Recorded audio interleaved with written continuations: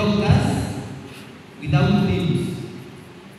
There was no medical conclusion as to why he was born this way, but in spite of his physical limitations, his courage and tenacity of life have caused him to become one of the most asked for motivational speaker in the world. I'm sure you can confess to that.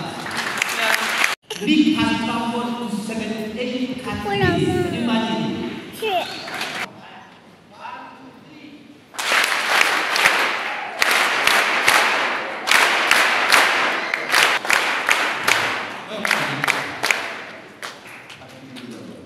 There's a video before I get up there.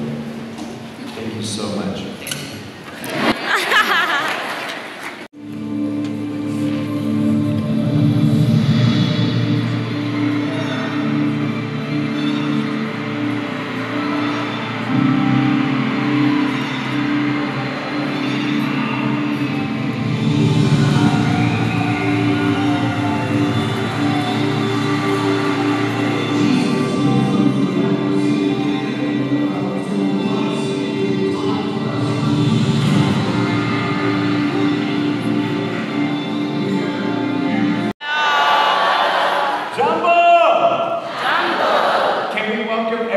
That's watching on the television, listening on radio, and everyone online. Can we welcome them right now? Welcome.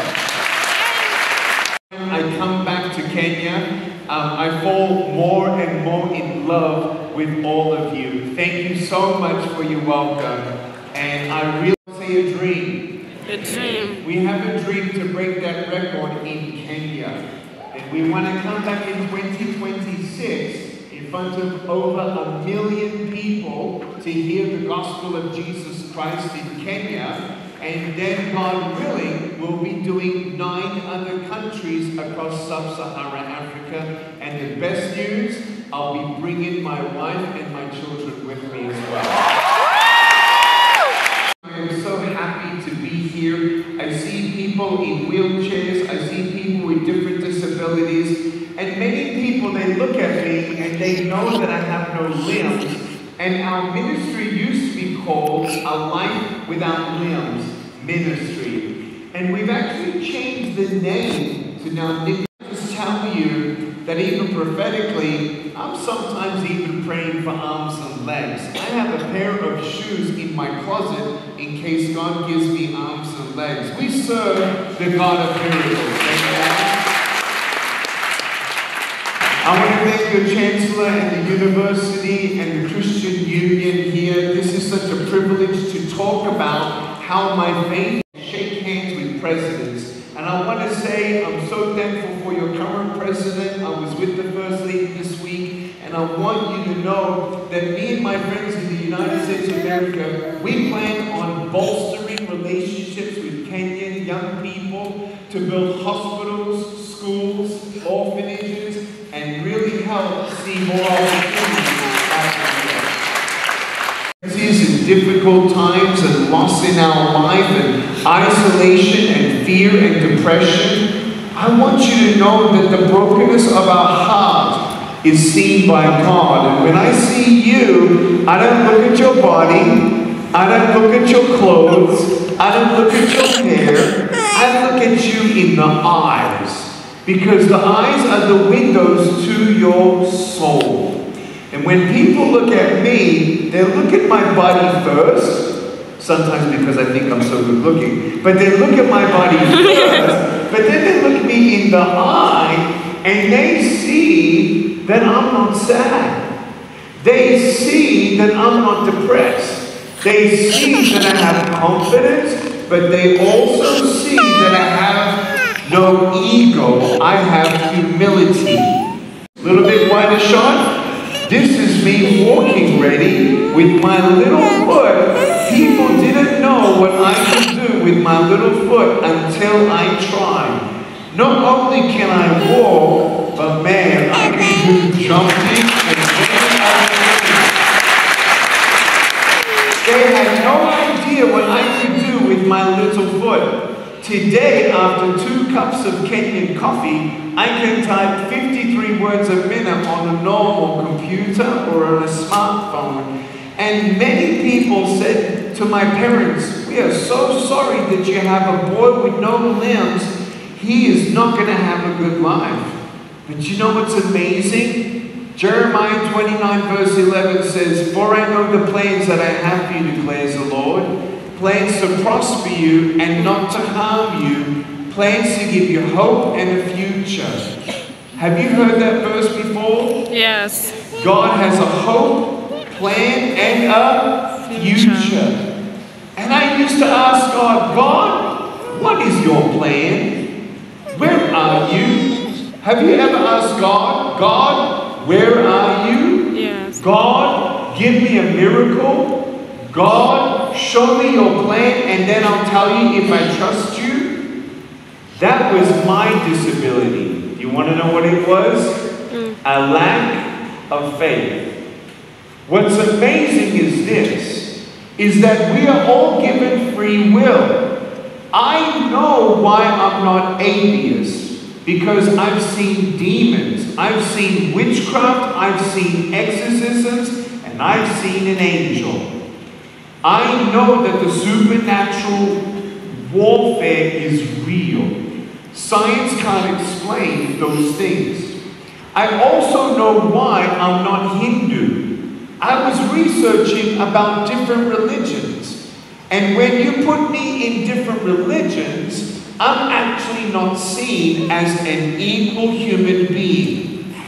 There are other religions where not even women are of equal value.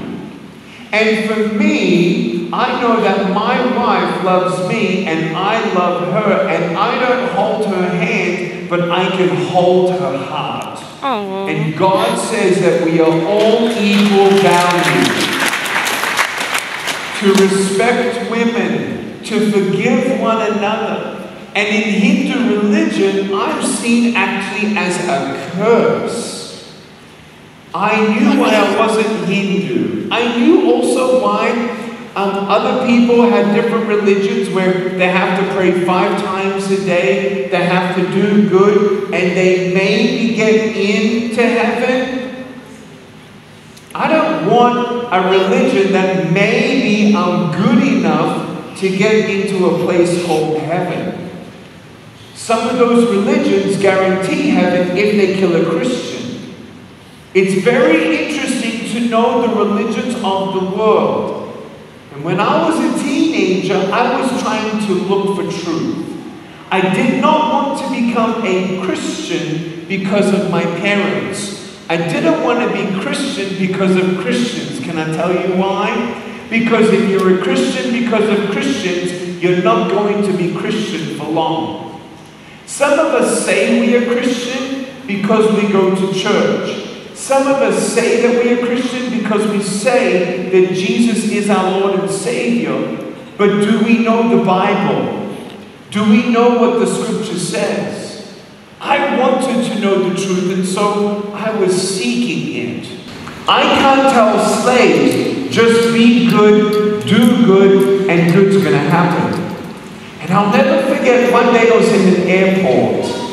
And this woman came up and she said, were you born this way? I said, uh-huh. She said, have you ever wondered why?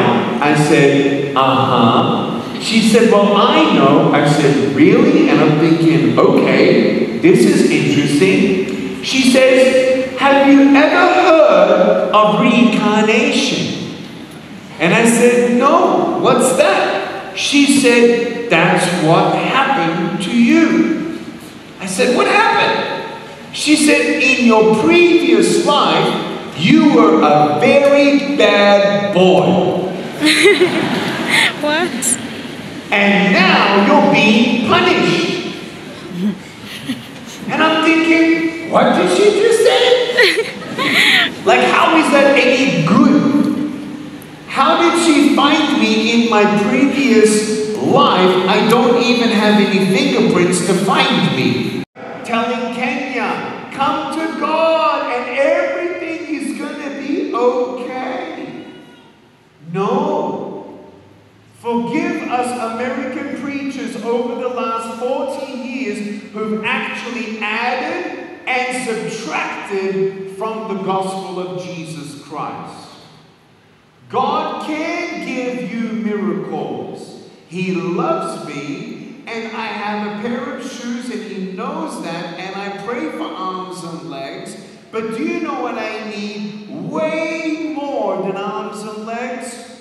4 things. Everyone say 4 things. 4 things. Say it louder. 4 things. 4 things. Number 1 is your soul saved.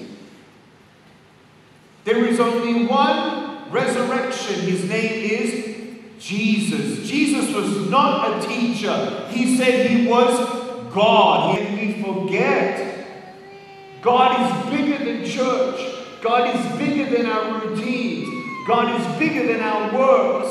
God is big. And he is so amazing and righteous and holy and faithful and kind and patient and all-knowing and all-powerful. Do you want to know why Jesus has the power over hell? Because while his body was in the tomb, he went to hell and took the keys of hell. Not any other prophet, teacher, person on planet Earth ever claimed to go to hell and conquer death itself. All the other people and teachers of other religions say, I know the way. Jesus said, I am the way, the truth, and the life.